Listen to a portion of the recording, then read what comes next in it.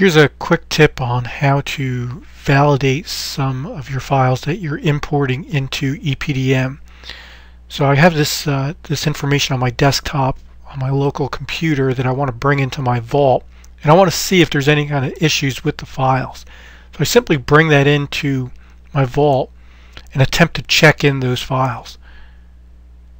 On that attempt, EPDM is going to validate those files and see if there's any issues. And there's going to be one of maybe a dozen different types that files can demonstrate. Obviously OK is good, but we can see here that this link is broken for this assembly. It can't find its saddle reference here.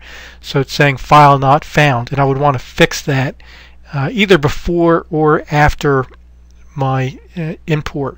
Here I see some other files. They're saying that it's seen outside the Vault, and some other notifications that are occurring here.